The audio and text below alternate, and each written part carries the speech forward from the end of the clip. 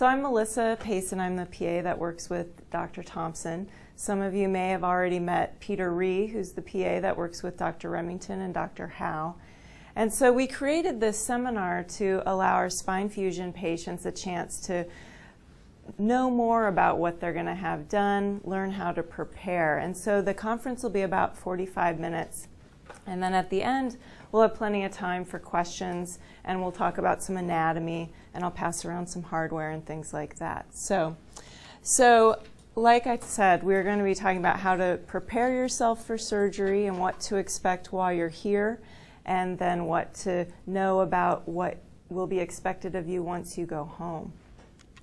So you may have already been given a date of your surgery. The time of your surgery is something that we wait until the very last minute to solidify. So you'll be getting a call from the medical assistants telling you what time to be there. That phone call is usually the week before your surgery. So our schedule changes a lot, so we just like to make one phone call to you.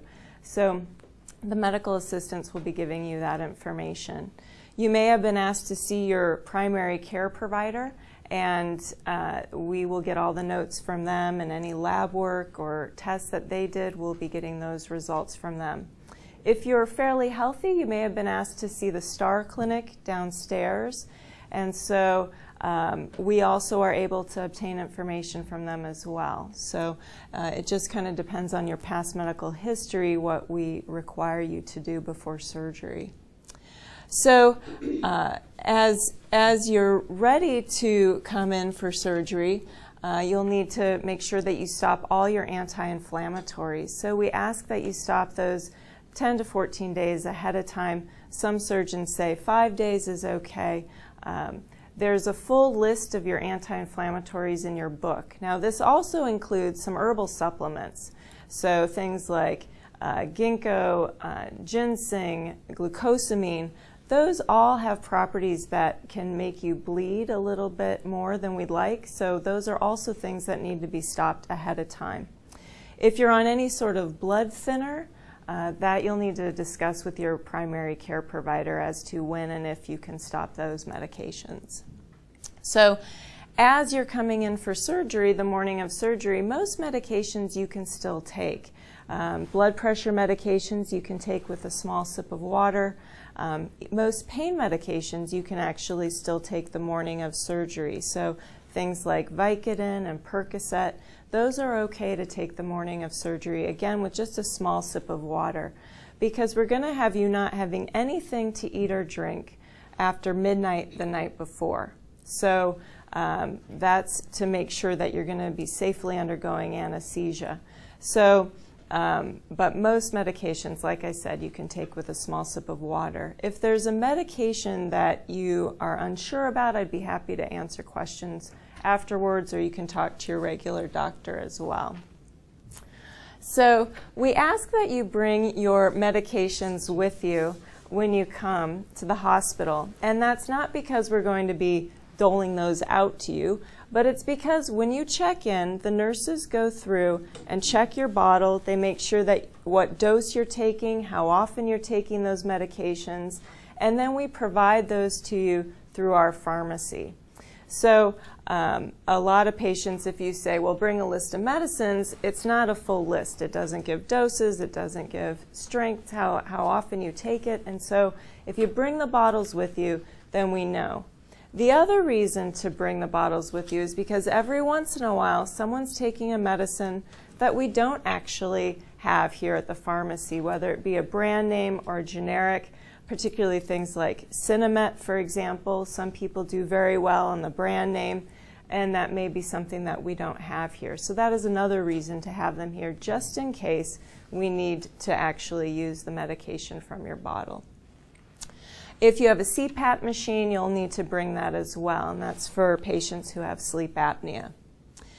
So diabetic medications are somewhat unique in that metformin is one that has to be stopped for 48 hours ahead of time and 48 hours after surgery. So if you're a diabetic who normally does not take insulin, after surgery you may actually need to get some insulin, because with the stress of surgery, and then we sometimes give you some steroids, that can elevate your blood sugars. So you may actually need a little bit of insulin, whereas you don't normally do at home. So as you come to the hospital, you're going to be coming in through the main new lobby area that's all glass. There's a circular drive there. So you're going to pull your car up, and we actually have valet parking that's complimentary. So you can leave your car, and then you're going to come in through the doors, and on to the left, there's an admitting desk. And you'll get checked in, and then at that point, you'll be brought back to a small private room that we call our pre-op area. And so while you're in this private room, you're going to be meeting with lots of different people, and they're going to be asking you the same things over and over again. What are your allergies? What surgeries have you had before? And you'll also have an opportunity to meet with your anesthesiologist. So this is a great time to tell them, you know, last time I had surgery, I was very nauseated afterwards. Or if you had any other complications with your anesthesia in the past, you should tell them, because sometimes they're able to look that information up and tailor the anesthesia to you individually. If you have been confused in the past when you've had anesthesia, that's something that doesn't tend to get better. That's something that tends to happen every time you have anesthesia. So you'll want to make sure to tell your friends and family, you know, I've had this problem with confusion in the past. It will likely happen again. And that way they'll be aware of it and be better prepared for that. The other things they'll have you do in this area is that they'll have you change into a gown. And then we have these scrub pads that they're going to have you wipe down with. And that's just to help to make absolutely sure we have the lowest infection rate that we can. So that's something new that we've started doing that they'll have everyone do. And then your surgeon will also meet with you. So he's going to be putting initials on your back, kind of an X marks the spot. And so if you have any last minute questions at that point, you'll have an opportunity to ask those too. So at that point, your friends and family will be with you there in that room. But then once we wheel you out of that room, obviously they won't be coming with you to the operating room. So as you are brought down to the operating room, you'll either have an IV right before you come down, or they'll put one in once we get to the operating room. And so once you're in the operating room, then you'll have the anesthesia applied, and then you'll fall asleep. Once you're asleep, then we're able to put the catheter in and position you on our operating room table. So there's lots of people in this room, obviously your anesthesiologist, your surgeon, and then an assistant, either myself or Dr. Chilzik or Peter. And then there's a nurse that's helping us, and then there's somebody that hands us instruments, and then there's somebody that's operating our x-ray machine. So there'll be a whole group of people there. So this is what our operating room looks like. These are our new operating rooms. They're nice and big. And the patient is laying under this blue sheet, and they're laying face down, and everything you see in blue is sterile. So this is the x-ray machine that's taking pictures as we're working and as we're putting the hardware in place. And then that's the surgeon, and then you require someone to assist on the other side. So this is what the bed looks like that the patient will be laying on. And so you lay face down with your arms out to the side. So this pillow is the pillow that supports your face, and then your body is draped over this arch, and that allows us better access to your back. And then your knees are slightly bent on these pillows. And so every part of your body that's going to be laying down is padded and has a jelly cushion under it to make sure it doesn't get injured during the procedure. So we have a tray of instruments out, and so this slide often scares people. I had a guy pass out 2 weeks ago when I showed this, so if you're feeling faint, tell me. But all of this is laid out, and it looks like your workshop out back. It's got screws and hammers and all the tools that we need to work with while we're doing your surgery. So the length of your surgery is pretty variable on what you're having done. If you've had surgery before, obviously if you've had surgery before, there may be scar tissue where we need to be working, and so we have to be extra careful around that, and that takes a little bit more time. If you have more than one level being done, that can add additional time to the surgery. So we'll talk about in the end how to number the levels that you're having done. But typically a one-level surgery is about an hour and a half, and each additional level adds anywhere from a half an hour to an hour. So that is just your surgical time. So that's only the time that we are working on your back. That doesn't include all that time up front where we're getting you positioned and all the time we wait for you to kind of start waking up on your own, and then you go to recovery. So you need to make sure you tell your friends and family that you're actually going to be downstairs a good part of the day, 4 to 6 hours really, so that they're prepared for that. Most friends and family choose to leave the campus area here during the surgery, and we give them a call on the cell phone and say, everything went great, patient's in recovery, that kind of thing. So that's up to each person in particular. You're also welcome to stay in the hospital too if you'd like. There's lots of sitting areas here. So after you go to the recovery room, then you're going to come up here to our spine floor, and this is our great new spine floor that has just joints and spines. So that's all that we do on this floor. So the only patients on this floor are patients who have just had surgery. And so all our nurses are particularly trained for that type of patient. So they're very used to seeing our patients. They know what we expect. They know our preferences and what each surgeon, if there's something in particular that they like, they're aware of that. So this is kind of the sitting area up front that you saw when you got off the elevator. And there's a little lounge area here too that has coffee and juice and tea. And then these are the rooms. And so each of our rooms are private.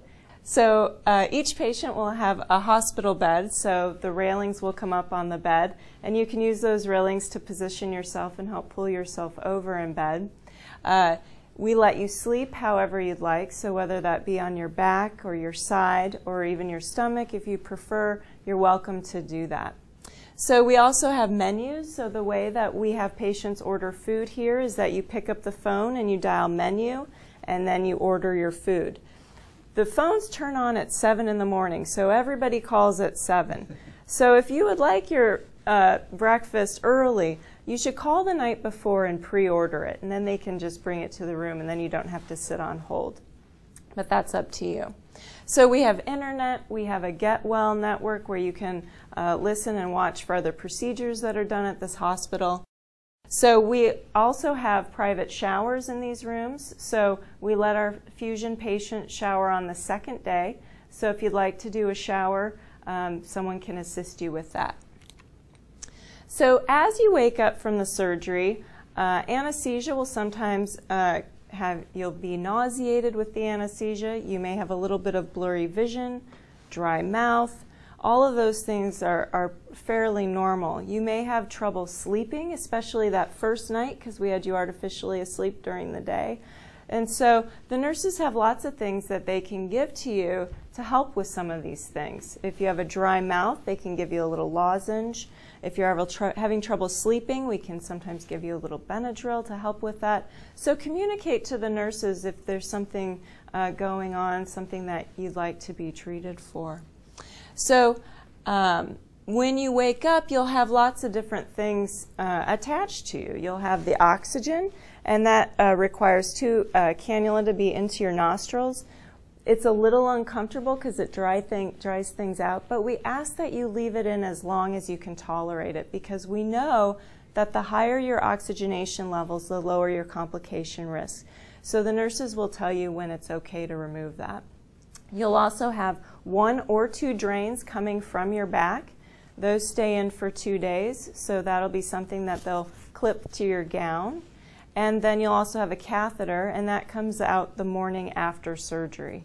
So slowly over the first 2 days that you're here, you'll have things kind of slowly removed and feel more human. So typically then that second day, yes? How many days are you in? 3 days. So you go home that 3rd morning. So The second day, when we remove your drains, they'll also be changing your bandage. So after surgery, we put a pretty thick bandage back there, and it'll feel like a fullness, like a brick that you're laying on. And so that second day, then that's removed and a much smaller bandage is put in place. So we talk a little bit about pain because these can be painful procedures and we want everyone to know what to expect. So we use lots of different things to treat pain. We not only use pain medicines, but we also use muscle relaxants, and we also can provide you with a bag of ice, things like that, to help make you feel more comfortable. We also sometimes need to use nerve medications. If you have a new area of kind of burning leg pain, we may use a little bit of nerve medication to help with that. That's fairly rare, but it does sometimes happen. And then we also use Tylenol. So when we do pain medicines here, we have found that by splitting up the narcotic and the Tylenol, then we can help individualize your dosing of the pain medicine. So you may have noticed that if you're on something like Vicodin or Percocet, that's a tablet that has both narcotic and Tylenol built into it. The reason that they do that is because the Tylenol works synergistically with that narcotic. It makes it last longer and it makes it stronger. So while you're here, we have to limit how much Tylenol you get, because if you take more than 4,000 milligrams, that can injure your liver. So here, yes? What happens if you can't have it? Then you don't get any. Yeah, then we just cut it out completely.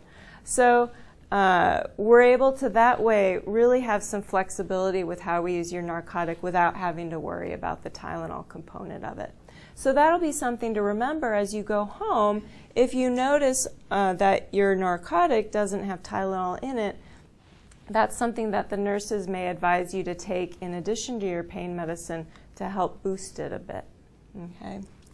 So we use a scale when we talk about pain. So the nurses are going to be coming into the room and they're going to say, what level is your pain? Where is your pain at? And this is the scale that they're talking about. So 0 is happy face, 0, no pain. 10 is the worst, burning flesh, poker in the eye pain you could ever imagine. So you can't say your pain's a 15. You have to actually use the scale. So, you know, it'd be rare to be down in this area, but we don't want you to be way up here either. So our goal for you is to be right in the middle, where you're going to be comfortable enough to get up and work with physical therapy, but not so comfortable that you're sleeping and you don't want to talk to us. So it's a very fine line for some people. So every day we make adjustments to that. Every day we may try something different. We may try timing the medicine a little bit differently, just so that we can help maintain a comfort level that's not a lot of this up and down pain, but kind of steady and controlled. And so don't be afraid to tell the nurse that you're having pain. You know, we're not here to judge anyone. Our nurses treat pain all day long. We want you to communicate with us what you're feeling, because sometimes if we even treat it before it gets really severe, then it's a lot easier, and then we don't have a lot of those ups and downs, but we can kind of cut it off at the pass, okay? So risks, so any surgery has risks involved, and we just briefly touch on these. And infection can be a big one. You're going to have hardware in your back, so we don't want you to have an infection. So you get antibiotics before, during, and after surgery. So our infection rate is very low here. It's less than 4%, which is lower than the national average. And so infections can occur when you go home. So some people can have an infection that creeps up 2 weeks after surgery. So sometimes your incision will drain a little bit of blood. That doesn't necessarily mean it's infected, but we typically do want to know about that and want to take a look at it and make sure. So the antibiotics do a very good job of preventing an infection. So blood clot, a blood clot can occur in your calf and break off and go to your lungs and be a pulmonary embolus. And so to prevent that from happening, when you get to the operating room, they'll put some squeezers on your legs, and those will still be on when you're up here in your room. So if you're in your room and you sense that they're there but you don't feel them squeezing, let somebody know so that they can check the connection, make sure the machine's working appropriately. Then we also have you get up and move a lot, and we get you up fairly quickly, and that also helps prevent a blood clot. Pneumonia can occur because as you're laying face down, we give you lots of fluids, and you can get some fluid that accumulates in your lungs. So that's another reason we get you up and move you pretty quickly afterwards, because that helps to mobilize all those fluids. And the nurses will also give you a little apparatus that you'll suck into, and that also helps to prevent that from happening. So constipation isn't really a risk. It's going to happen to everyone. So we give you about 12 different things to help move that along, but most patients don't have that first bowel movement until right before they go home on that third day. So the nurses will work with you on that. They may need to go from both ends to get that to go. So we'd rather do that here in the hospital than have your family member do that for you at home. So that's why we like to have that happen before you head home. So you will still have issues after you leave, but usually it's that first one that's the hardest to get going. And then after that, pretty much people do okay with just using a little stool softener, a little stimulant at home, and we give everyone for that to go home with. But there are some other ideas in your book. If that isn't enough, you can check your book and for these other things that you can get over the counter if you're having problems at home with that. So the physical therapists see our patients every day, and so their role is to get you up and to walk with you, and they will even do stairs with you before you go home. So their job is to figure out, well, what kind of assistance do you need walking? Do you have to have somebody standing right there, or can you walk kind of freely on your own? Do you need a walker? They'll help you decide that. And then they'll also help decide if you can go home, if you're going to be safe to go home. Most of our patients after these surgeries do go home. Rarely there'll be a patient who might be a little bit slower to get moving, and the therapist feels they need someone else kind of keeping an eye on them, and that may be somebody who requires a rehab facility. So I typically have everyone know of at least one place, have one place in mind where you may have had a friend or family member go after for rehabilitation. You likely won't need that place, but just in case, I have you have that in mind. And then our discharge planners help plan all of that out for you, if necessary. So the other therapist that's going to be seeing you is the occupational therapist. Now that has nothing to do with your job. That's someone who figures out what kind of tools you're going to need. Do you need a reacher, a grabber, a shower chair? They're going to show you how to get dressed, how to wipe yourself, how to take showers. And so they're also a very important role here on our floor. So the physical therapist will help show you what you can and can't do. Now, we don't put a lot of restrictions on our fusion patients because we don't want you to be afraid to move. But most patients who think they're coming into a fusion think they're going to be leaving here like a robot and they can't move anything. But that's actually not true. So if you think about it, bending at the waist up to 90 degrees, that's all at your hips. So that's not actually moving your back. So patients actually find that once they recover from the surgery, their range of motion, their ability to bend forward is better sometimes because they don't have that pain associated with movement. So, you know, typically we don't say, you can't bend, you can't twist, you can't do this. But you need to keep in mind doing a twisting and a pulling or a lifting is probably not a good idea, and you have to be smart about your movement. So if you have something you want to pick up, you want to square up to it, bend your knees, squat down, and bring it close to your body and stand up. So a week after surgery, you're not going to be out lifting bags of cement, I would hope. But at the same time, you know, if you want to start with something easy, a gallon of milk, for example, those kinds of things you can try out on your own.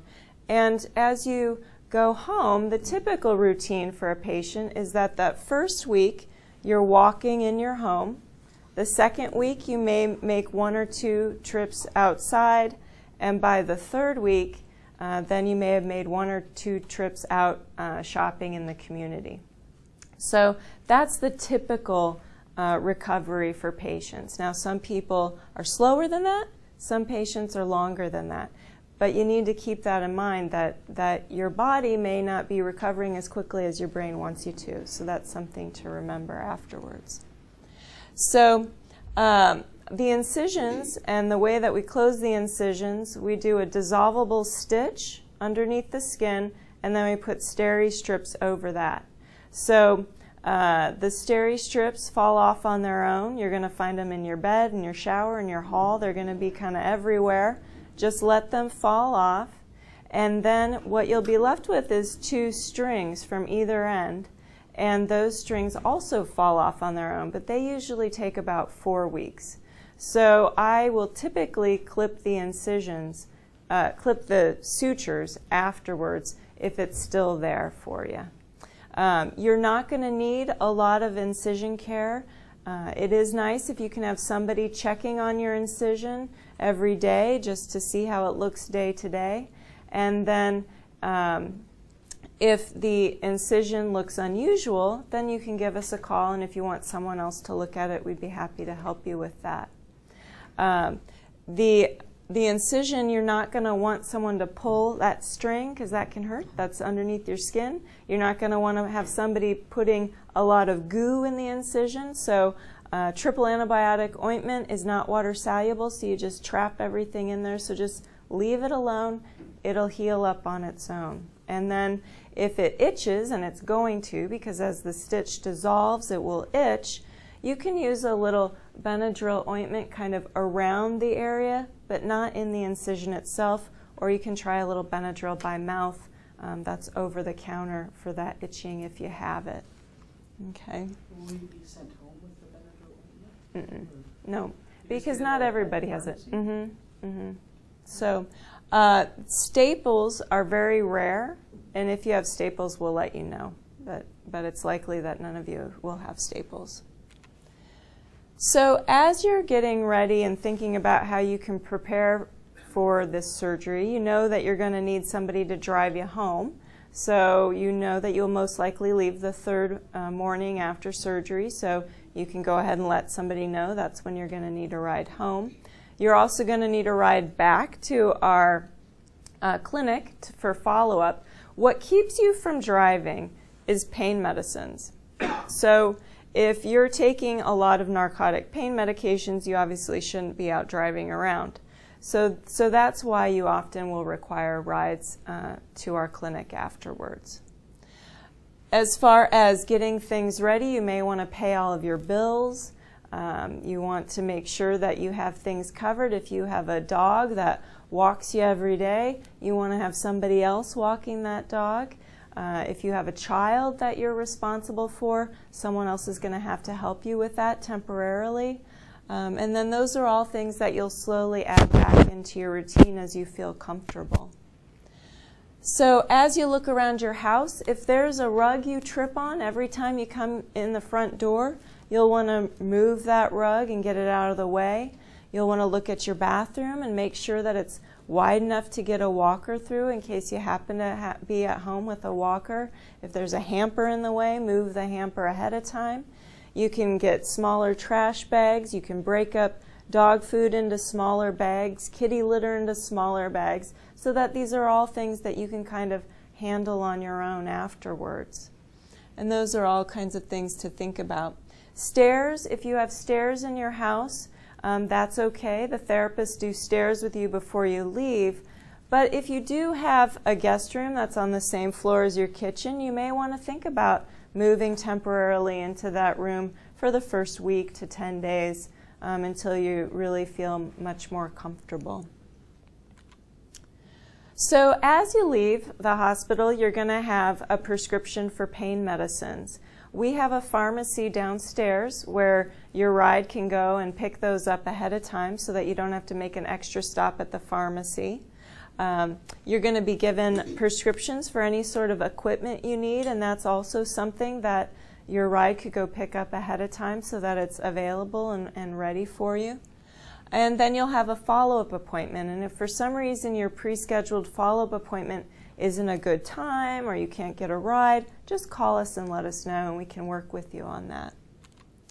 So as you head home, we want you walking as much as possible. So like I said, at first that'll be in your home and then you'll start doing that outside. If it's crummy outside, you can certainly head to a mall and do a little bit of mall walking, which is nice because there's seats every few feet.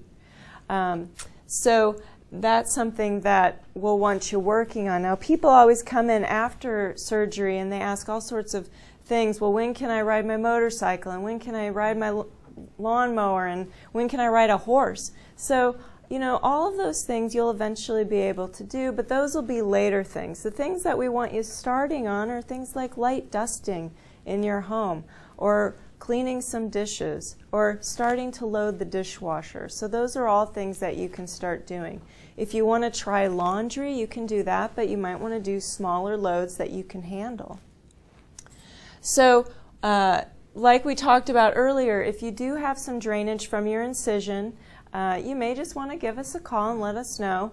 And sometimes we'll start you on an antibiotic, sometimes we'll want to look at it. It just depends what's going on. But our medical assistants who answer our phone calls are very good at kind of fielding those kinds of calls. When you come back to our office, and really any time you come back to see us the first 3 months, if you wear elastic pants or a dress, then we don't have to make you change your clothes because we will probably be getting an x-ray on you and we can't have metal in the x-ray. So if you have some pants that don't have metal zippers, that's great. Then we don't have to drag you all the way down, make you change your clothes, walk all the way back up to x-ray. That's just a lot of activity for you. So that's something to keep in mind too. If you don't, we have shorts. Right? Yeah, we have shorts and gowns. So the things that we absolutely don't want you doing is using a hot tub, swimming pool, swimming in the ocean, creek, lake, any sort of body of water for 6 weeks. And that's simply to prevent an infection. So your incisions will take that long to really become mature enough where you're beyond that risk. So showers are fantastic. You can shower as much as you want and you'll just pat your back dry. But we don't want you submerged in water. So obviously after these surgeries, when we're working around a lot of nerves. And so after surgery, you may have one day that your foot hurts, the next day your buttock hurts, the next day your back hurts. That's very normal, and we see a lot of that. If you have numbness now, you will probably still have numbness the first few months after surgery. Numbness is one of those things that takes a long time to recover. So what typically happens is that if you have an area of numbness on your leg, that will slowly get smaller and smaller. Or instead of being numb, it'll start to feel like little bee stings, and it'll start to actually get more sensitive before it goes back to being normal. So if your area that used to be numb is more painful after surgery, that's actually a good sign because that suggests there might be some recovery there. But again, that's a long, slow process. So the numbness is something you'll have to be patient with. But pain is usually, for example, leg pain is usually better pretty quickly after surgery. So we're going to talk a little bit about what we do during surgery. So this is a lumbar spine, and it sits in your body like this. So this is your sacrum, and then you have 5 lumbar vertebrae. So we number those L1, L2, L3, L4, L5, and then S1 is that first sacral vertebra. So if you're going to have an L5 to S1 fusion, that's a 1-level fusion. We count the disc spaces. And the discs are the spongy things that sit in between your bones. So if you're having an L4 to S1 fusion, that's a 2-level fusion. Okay? So you're going to be laying on our operating room table like this, and then we come and we make an incision down the middle of the back, and then we gently pull all of the muscles away off of the bone, and then we're looking at the bones of your back. Now, if you've had a laminectomy already, you're not going to have this bone anymore. But if you haven't had surgery before, we take this bone, remove it, and crunch it up and save it, and then we're looking at your nerves. And when we're looking at your nerves, then we can clean up any sort of narrowness that's around the nerves. So the nerves run down this canal, and they each come out of these holes, depending on which part of the leg they're traveling to. So we clean that out and make room for the nerve, and then we're able to put screws in. So the screws we're getting right through this part of your bone. It's called the pedicle. So they're called pedicle screws. So you have 2 screws at each vertebra. So a 1-level fusion has 4 screws. So once we have the screws in, we take that bone that we just crunched up and saved, and we hold your nerves out of the way, we remove this disc space, and we put some of that bone in there. And then we also put something in place of the disc.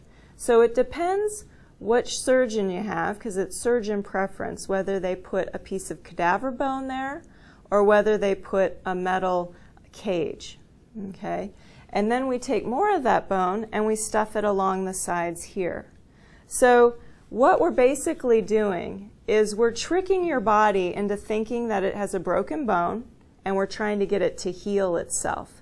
So the hardware that's in, its whole purpose for being there is to hold you in place until your body heals that bone.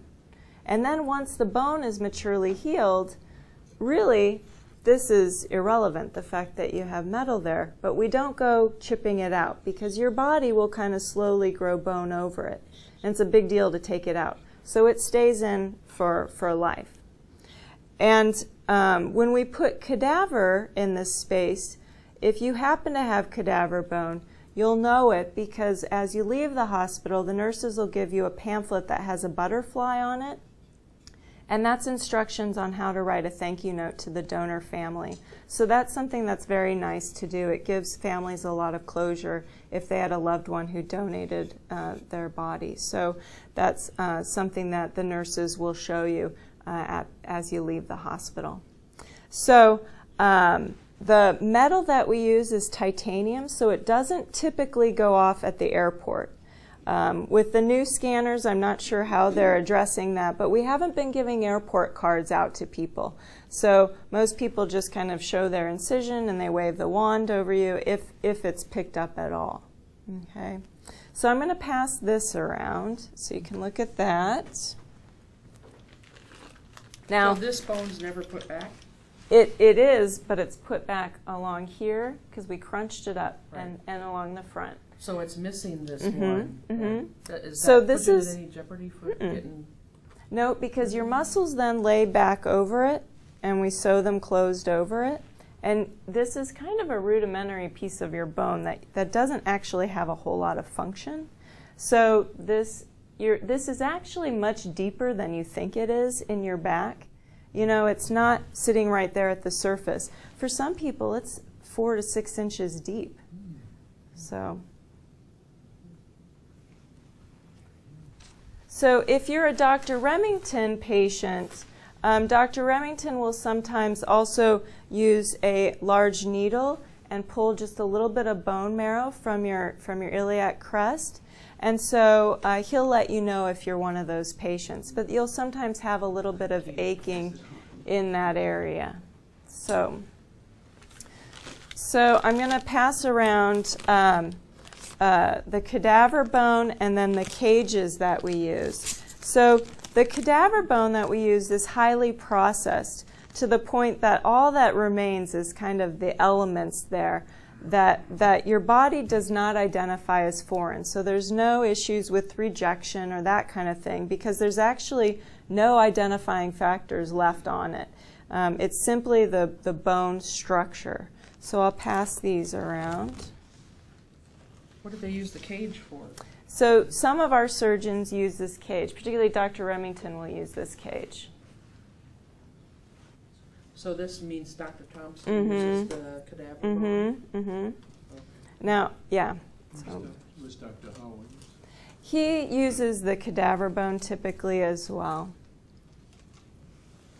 But you can ask each of your surgeons specifically which of those that they're going to be planning on using. In the Valley Voice here, there was an article on this. Is that being utilized, the structure? There's IF procedure. Yeah, that is not this procedure, so that's a different procedure. There's very specific indications for that procedure, and so it depends on what your particular issue is. But again, there's very specific patients that are candidates for that. So I'll pass these around as well. So these are our rods. These come pre-cut, pre-sized. These are rather long rods. Most rods are about half of this length for a one-level fusion. So I'll pass these around so you can look at those. Does your height determine what size rod you use? It's your anatomy, right. So not necessarily your height, but the distance between your bones. So these are screws. This is a typical screw that we use. So screws are usually about 7 by 45 millimeters.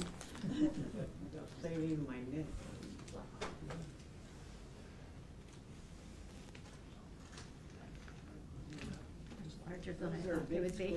Yeah, yeah. Man, my goodness. They're leg screws. Yeah. Yes? Cadaver bone freshly harvested, or is it? No, it's been processed, and as far as the timing, I can't give you that information, but it's been, there's a company that then takes it and processes it, so it's kind of a long process before we get it, so. Thanks. So you use a power drill for this, in the hole. Sometimes we'll sometimes use an awl and then a tool that has kind of a long end to it that we can then kind of push through the bone, and that's what we're taking pictures of so that we can create this channel for the screw to go down. And do you tap it, or do you? Sometimes one of the systems it's tapped ahead of time. The other systems are self-tapping. So, yes. Is there a difference in success recovery with the way that Remington does it and Thompson with using the cadaver or not using it? No, it's simply how you were trained and your preference as a surgeon. Yep. Any other questions? The drains, Mm-hmm. what do they look like? How do they work? So the drain is a small plastic tube that uses just suction from the bulbs that we use. And the idea there is that we don't want a lot of fluid accumulating right next to your spine. And so the idea is that we're trying to keep that fluid out of there. And so those remain in until their output has decreased, and then we're able to just remove them. They're not sewn in. Most people don't feel them as they're coming out. You probably wouldn't even know they were there, except for that you can see them. So they're not going to be like attached to the front or anything? They'll be attached to your gown. Both the gown. Yeah. When can you like switch into like normal pajamas? So you probably want to wait until the second morning after surgery once they get the drains out of there, just because if you have some bleeding from your IV, you don't want to get that on your pajamas. But you can have your normal pajamas here if you'd like for that final night here. That's fine. You can also bring your own pillow if you're more comfortable with your own pillow, that kind of blankets. Bathroom? Mm-hmm. You can bring, yep. Okay. Let me just check my list. So that's everything. So is there any other questions?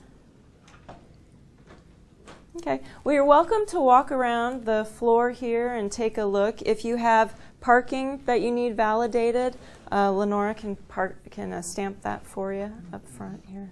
So. At the desk? Mm-hmm. Yep. Very nice job. Okay. All right. Thank you. Yep. Oh, thanks.